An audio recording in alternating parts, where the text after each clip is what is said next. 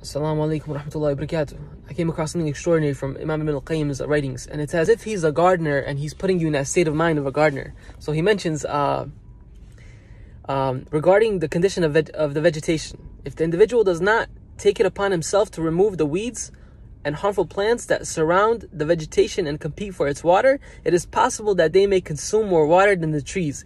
Now, not in a state of mind of a gardener exactly, but in a state of mind of a gardener of your heart, because we are all gardeners of our hearts. Okay, we watch what we put in our hearts. Okay, and so he's getting you into that state of removing that which harms your heart.